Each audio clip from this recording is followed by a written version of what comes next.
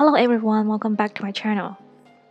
I have been working on the Capybara stickers design for a while, and today I'm finally able to show you all these cute stickers. Throughout this video, I will show you how I make them, from drawing them in Procreate to cutting them out on Cricut. The drawing style for Capybara stickers is different from what I used to do. Capybaras are so laid back and friendly. That's why I'm so obsessed with them. I want them to look cute in my drawing. I imported my sketches into Procreate, outline the sketch in purple, and then color the shape with a texture brush.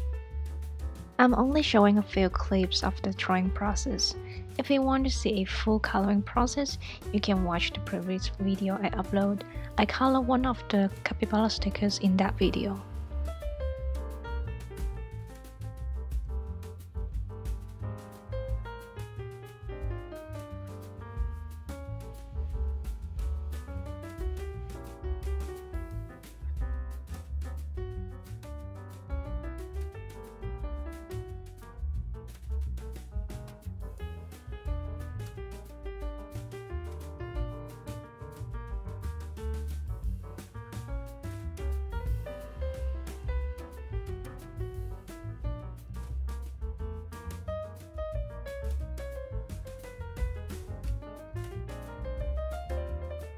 I'm drawing a set of stickers. Each set will have at least one capybara and some items related to the theme. I draw a bouquet of flowers for this cute couple. I rarely use outlines on the drawing. I mainly use shadows to show the details.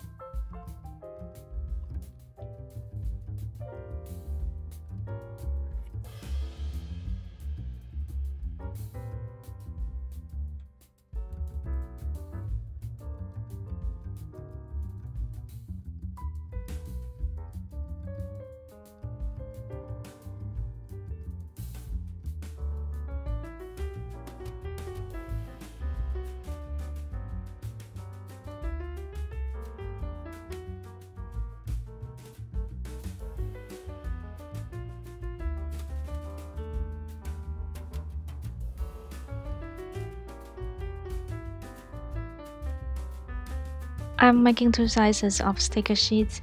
This one is a little smaller than half letter.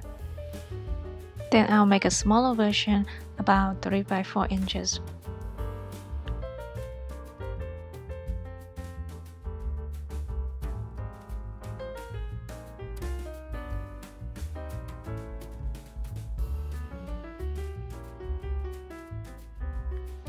I saved the stickers as a PNG file.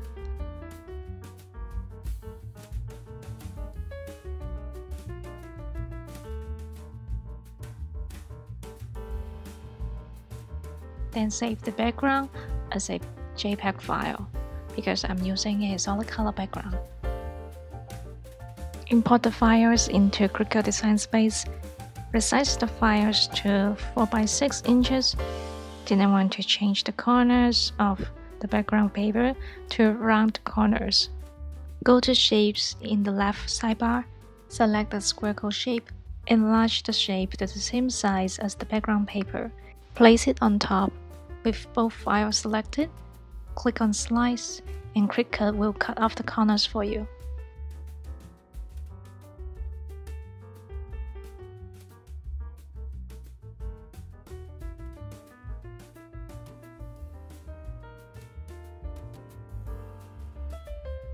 This is my first sticker sheet, and I want Cricut to cut the background paper 3 times and cut the stickers only once.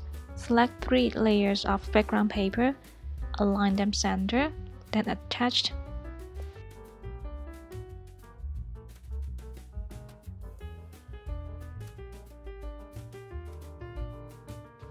Position the stickers on top and click attach.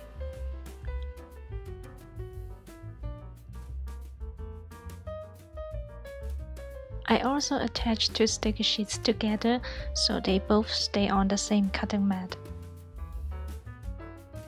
Before I send it to the printer, I want to adjust the system dialog setting. Turn this on, press print, then a small window will pop up. Your system dialog page may look different from mine due to different models or brands, but this should be an option for you to set paper type and print quality. I'm using the Epson EcoTank printer. Under Media and Quality, change the media type to the paper type you are using. I am doing my text print on a matte paper. To get a better print quality, I select Photo Matte Paper and make sure select Best for quality. Now we are ready to print the stickers. I don't know why there's an extra line at the bottom, but it didn't affect the cutting. The stickers came out much darker than I expected. I can barely see the texture of the stickers. I set the cutting material to 20-pound paper with standard pressure.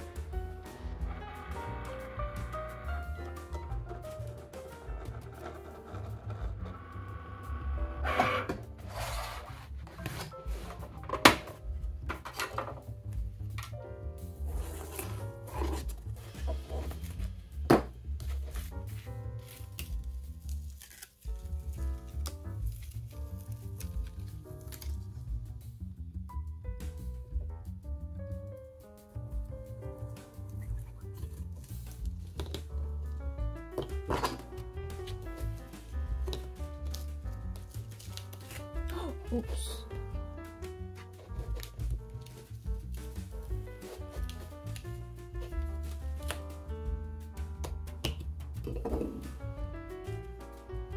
A standard matte paper is a bit too thin for this, and there were a few spots that were cut through.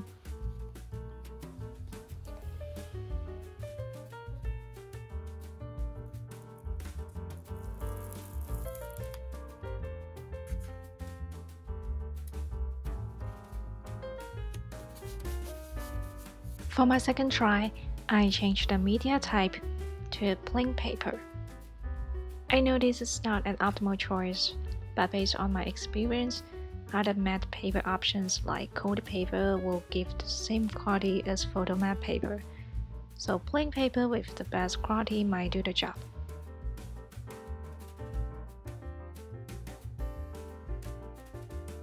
I continue to use 20-pound copy paper with default pressure.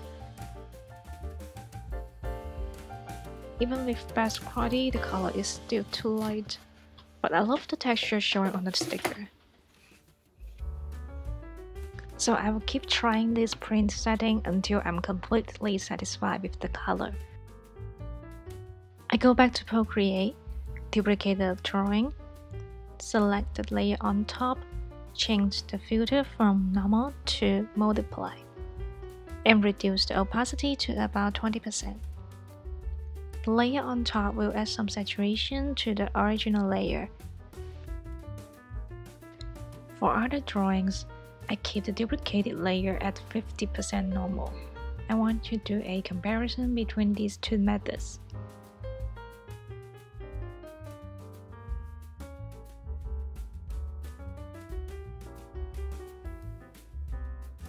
I used vinyl matte paper for this print. The color came out much better, a little more vibrant than the second print.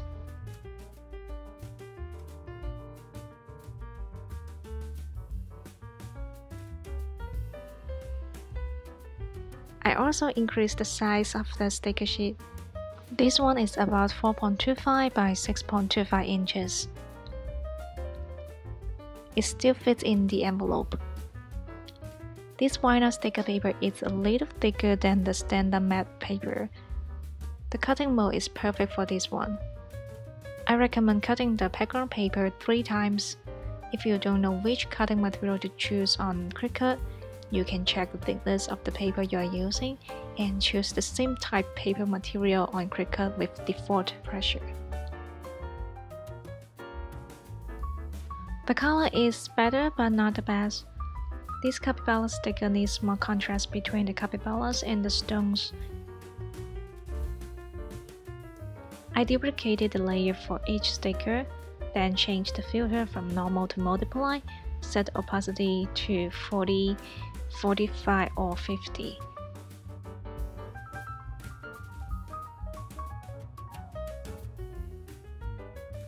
There we go everyone, this is exactly what I want.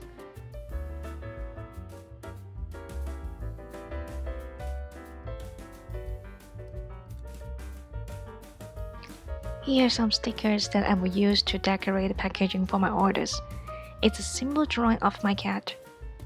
If you are struggling with the color quality like I was, you can try what I just showed you. Adjust the color with the filter on a duplicated layer.